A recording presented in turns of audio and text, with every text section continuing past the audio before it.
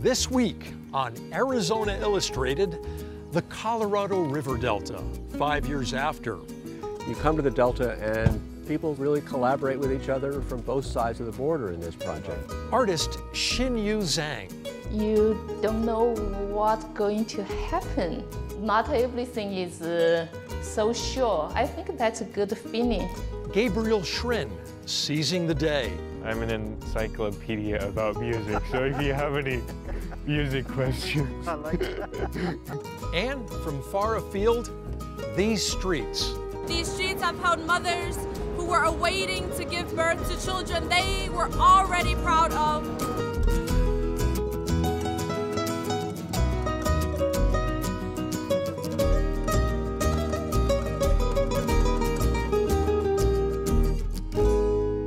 Welcome to Arizona Illustrated. I'm Tom McNamara, and I'm standing here in the Santa Cruz riverbed near River and Campbell, where come the monsoon season, the waters will surely flow through here. But right now and for most of the year, it's dry as a bone. You know, water and drought have long been a concern and a point of public discussion here in the Southwest. The issue goes beyond agriculture and drinking water to the restoration of natural habitats. We went to an area in Mexico where the Colorado River used to flow and where scientists and communities are working together to bring back the Delta.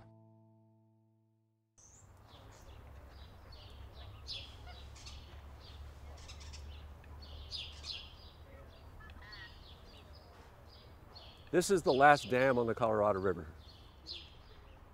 From here on, there are no more dams. But of course, pretty much from here on, there isn't any more water either.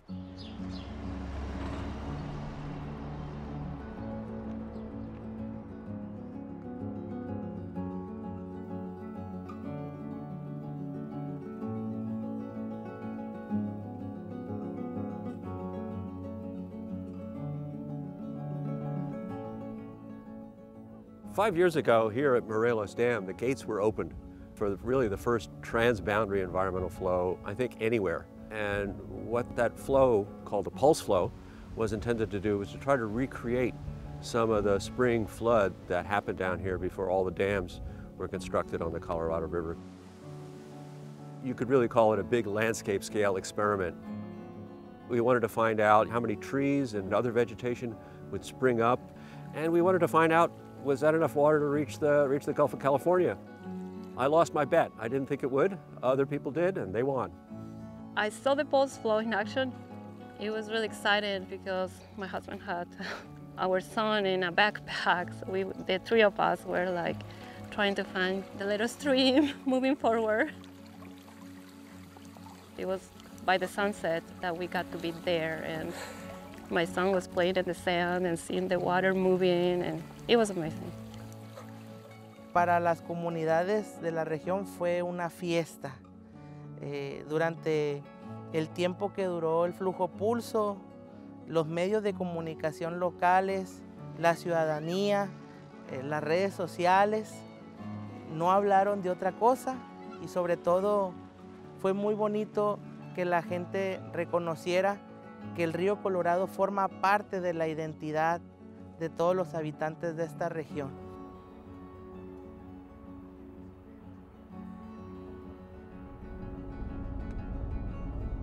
One-third of the water comes from the NGOs who buy or lease water rights from Mexican farmers. One-third of the water comes from the U.S. side, and one-third of the water comes from the country of Mexico. This is a binational project. And in a time when you'd think tensions between the U.S. and Mexico would be high, you come to the Delta and people sort of really collaborate with each other from both sides of the border in this project. Okay. All set? Yeah.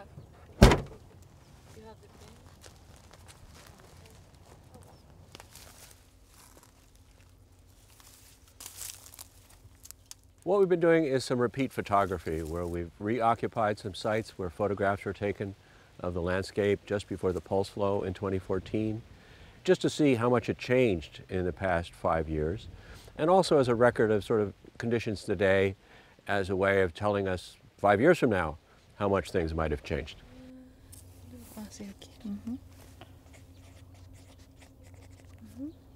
I think it can be challenging sometimes to find the exact location, especially because we're using GPSs that have some error. Also, there were markers set up, but it's really hard to keep your markers in these areas.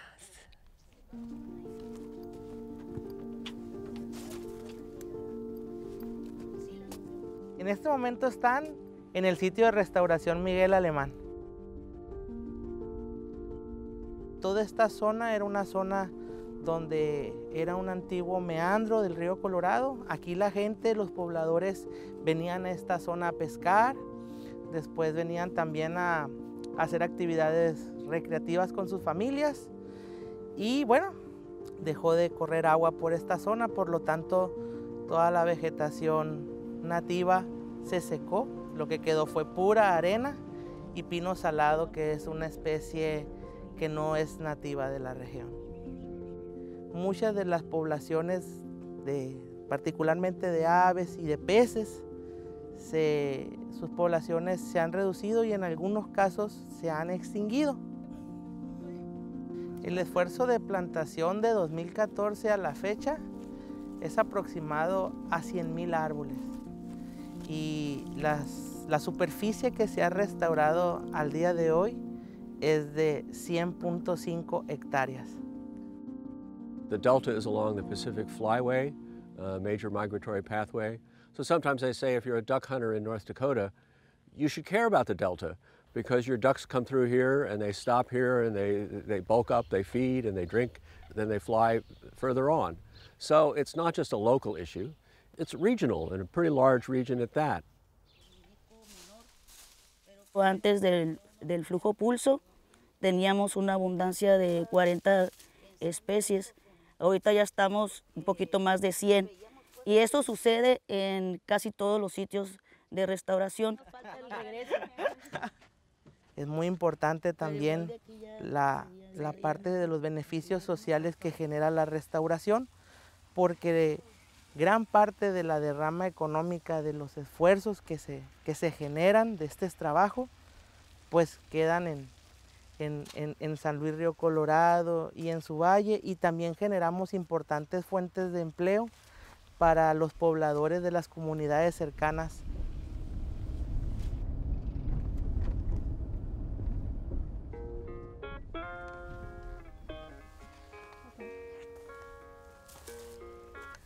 We're at a site called Yanitio, and it's a site that Pro Natura plans to use in the future for restoration purposes. What we're looking at here is actually an old meander of the Colorado River. It's been completely dried out. And the reason we're here is to sort of record what this place looked like before the restoration activities began. In about 5 years' time, my hope that this is going to look like the Miguel Alemán site that has 5 years of growth of cottonwoods and willows, basically a wall of green in the middle of this dry plain.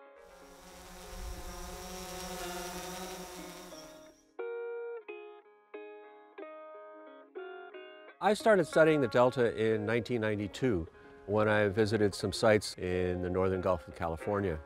And the students and I were along on that trip just exploring. And we found these beaches that were just made up completely of shells. And one of the most puzzling things we found, or didn't find, I guess, is we couldn't find very many live individuals of the species that we were finding as dead shells. And we couldn't figure that out until we realized the whole environment of the upper Gulf of California had changed. The salinity of the upper Gulf had gone up, and this species liked fresher water than is there now. So I gradually became part of, I'll say, the Delta community. And one of the attractions really of the Delta community is I really like all the people. And I like working with a project of this scale that I would say 20 or certainly 30 years ago, nobody thought was possible.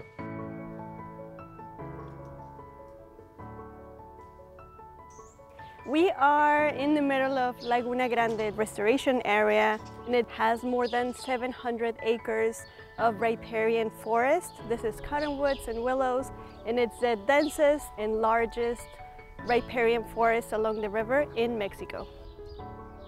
If we look around, all this forest wasn't here 5 years ago. Mexicali, which is the closest city, is a large city and it's mostly industrial. So kids and people are used to being inside.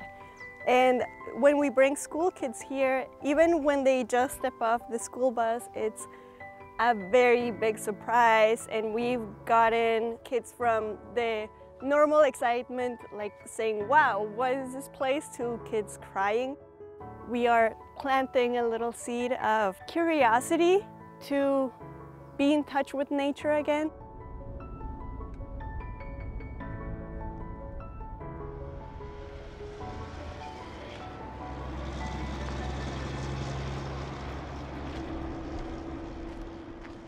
When you look at the actual amounts of water that are being delivered here through this agreement, compared to the amounts of water that go to agriculture in the United States or agriculture in Mexico, to cities in the US, to cities in Mexico, this is really a teeny little drop. And that teeny little drop is doing an enormous amount of good. People ask me sort of how much water would it take to restore the Delta, and I have to turn the question around and say, well, how much nature do you want? That's a societal values kind of question. The whole Delta is not going to be restored simply because agriculture is too important, the cities are too important. But I think we can afford enough water to restore a ribbon of green from the border almost to the Gulf.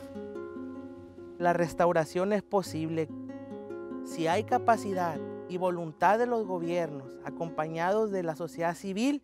Sí es posible poder sentarse a buscar una solución en la cual pueda ser considerado el medio ambiente una parte fundamental.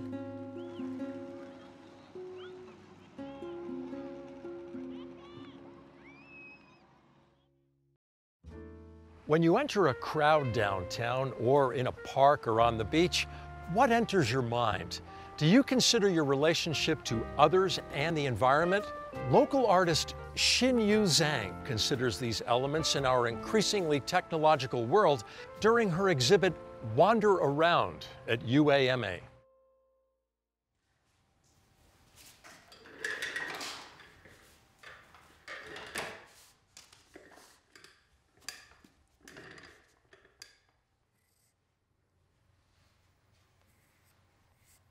When I do my painting, I escape to some place.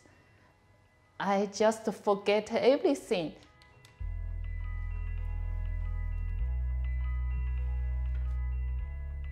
It's just like go to another world. I worked at a publishing house in Beijing, China as a graphic designer. I applied and was accepted into an MFA program at UA School of Art. When I decided to go to another country, a lot of people like, why?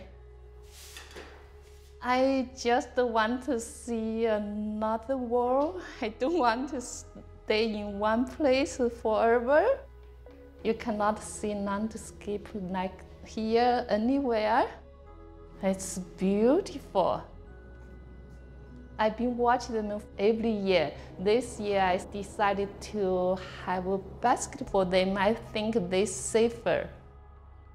In the morning before I go to work, I say hello to them. When I back home, the first thing is to go there to say hello to them. I'm enjoying off from kids, but I did not do it.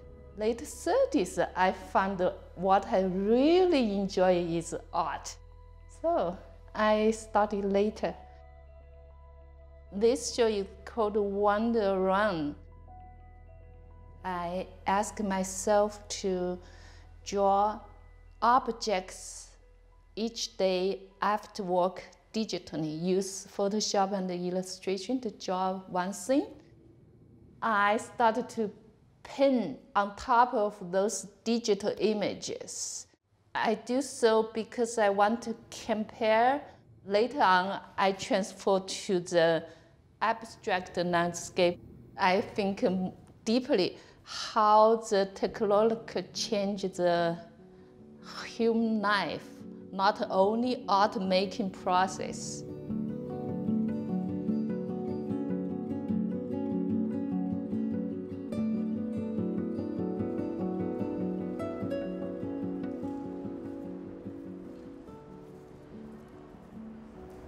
A university museum is one of the portals, really, that connects the community with the university.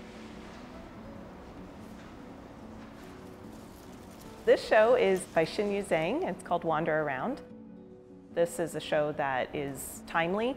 It's something that really everybody can relate to because it focuses on what is the balance that we need to strike with technology in our lives. Technology affects us almost every minute of the day.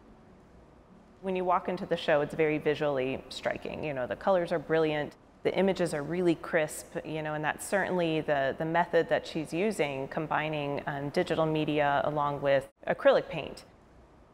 Once you delve in deeper, you know, and you look at the miniature figures and you see what activities are happening, you know, you realize that these figures are sort of interspersed in this digital world. And if you think about that in a metaphorical way, that's really where the connection happens.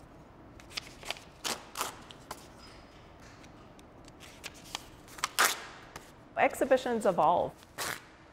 As the show started developing more, you know, Xinyu had said, you know, I'm considering adding some sculptural elements, these paper pieces. I just said, you know, can you elaborate more on the relevance to that? She's made the great connection, you know, which again is relevant to everybody's life, but also deeply personal for her because she has done book design and graphic design.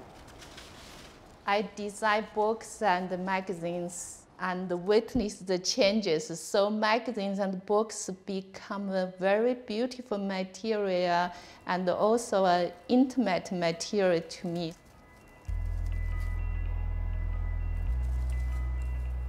You don't know what's going to happen. Not everything is so sure. I think that's a good feeling. I work by myself most of the time. Now I feel I have an opportunity to show it to everybody and get feedback. That's very important to me. I benefit from doing a lot. It gives me a freedom beyond your real life.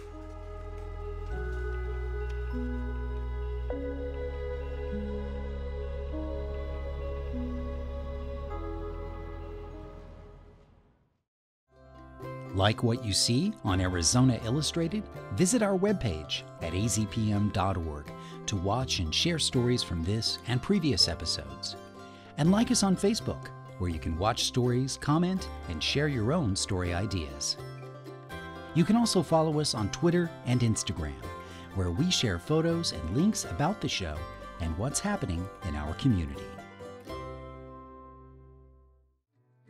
Carpe diem, or seize the day.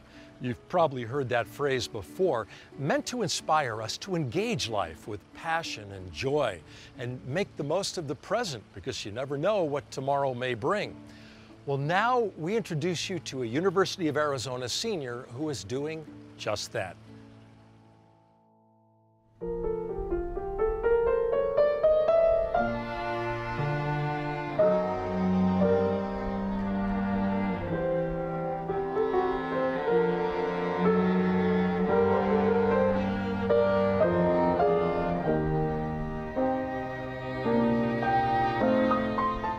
My name is Gabriel Schirn, and I'm studying chemical engineering. Calculating the difference between our predicted gammas and our experimental gammas. On the rods, we have bare wire thermocouples that are embedded in epoxy so they don't touch the metal. And I'm also studying piano performance.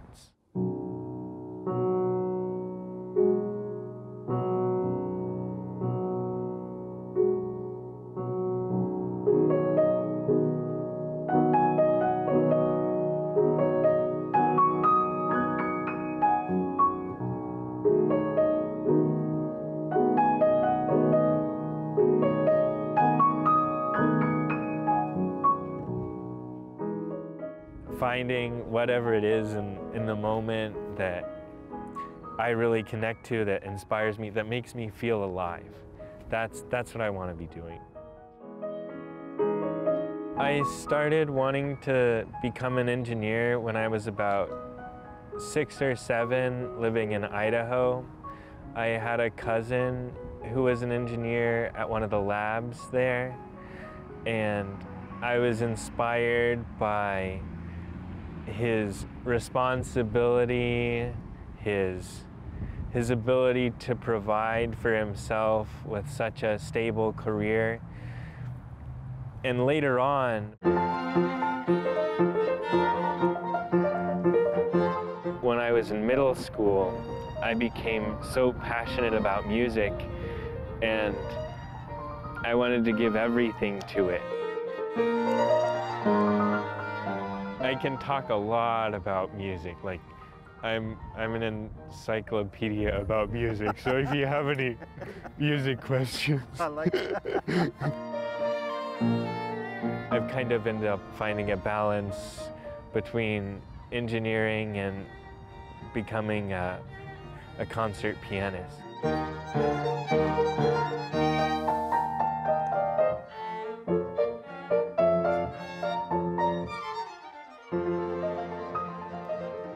I discovered knitting when I was in elementary school at a Waldorf school in Prescott. In 5th grade, knitting was mandatory for everyone, girls and boys, everyone. So I had to go through it. I had to make a very conscious decision to pick it back up again. That Christmas when I didn't have money to buy gifts, and I wanted something to kind of de-stress from finals with. This kind of sparked a light bulb in my brain as a really great activity in so many different ways. This year I've discovered the U of A Poetry Center, which is convenient to the music building, a nice stroll away. Lately I've been into Mary Oliver and Robert Frost, so I'll look through some of their poems, and if there's one that I particularly connect with, I'll write it down in a journal or in my planner, and I kind of meditate on the meaning of the poem and try and connect to it, a way to find a new perspective from all my other stuff going on in life.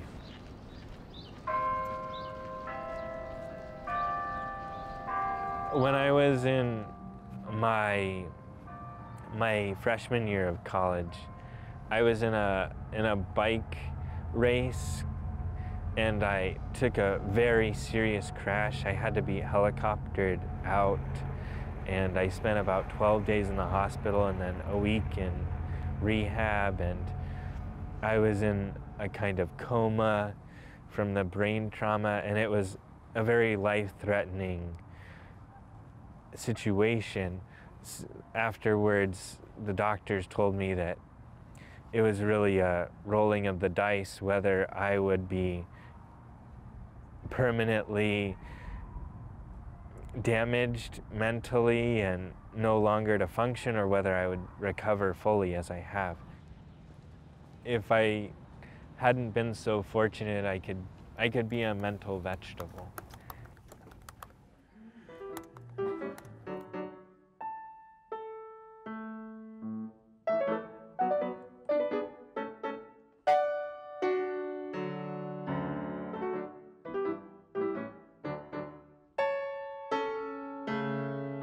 I believe that the most important thing is like the present.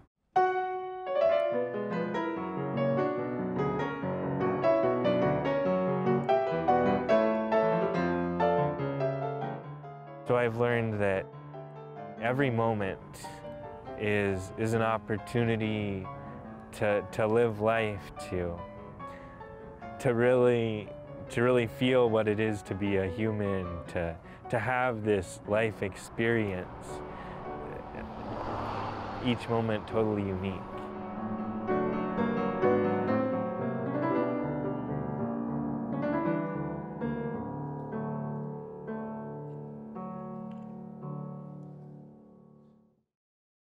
And now from our Far Afield series, we bring you local poet Virginia, presenting her poem, These Streets, recorded on location in Barrio Anita, Tucson. These streets have long held the feet of those who have been more than overjoyed to be alive, and they have gripped the hands and knees of those who could no longer carry themselves. These streets have held mothers who were awaiting to give birth to children they were already proud of, and they have felt the paddling of kids' feet as they ran with test sheets in one hand and ambition in the other. These streets have bounced back basketballs and NBA dreams. These streets have inclined the feet of two lovers and whispered to come closer. These streets have turned on the lights to lead you home, whether you were happy or sober. These streets are holding me as I thank them for leaving me space. As I thank them and gravity and you, these streets are holding you as you keep your balance beside me and drop your tears in your water bottle because you're all so happy that these streets have held us together, have kept us firm and 6 feet above and said, let's jump.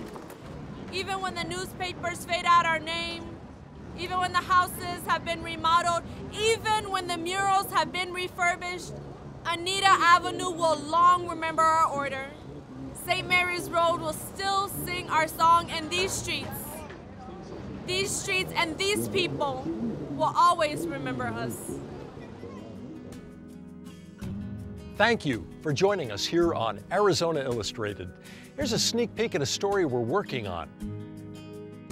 What we do touches on so many aspects of the world around us. Carbon-14 measurement it's a tool in atmospheric sciences, it's a tool in geosciences. We identify objects in museums, we help them identify fakes and forgeries. We work for law enforcement and forensics, but we also work for law enforcement dealing with import and export of rare species, antiquities that are crossing borders legally and illegally. So it's just the variety of what we do I find really thrilling. I'm Tom McNamara. See you then.